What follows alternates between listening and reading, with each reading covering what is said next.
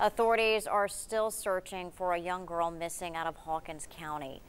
Summer Wells disappeared in June 2021. She has since turned 6 years old. This week, search crews began combing through the Beach Creek area around her home. TBI Director David Roush spoke before lawmakers about the case. He says search crews are now using upgraded aviation equipment for surveillance with thermal imaging. Typically, when we use this asset, we're either hunting for a missing child, a missing adult, or a fugitive.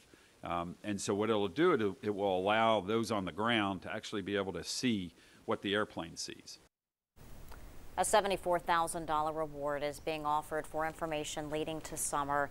Anyone with credible information is asked to call the TBI.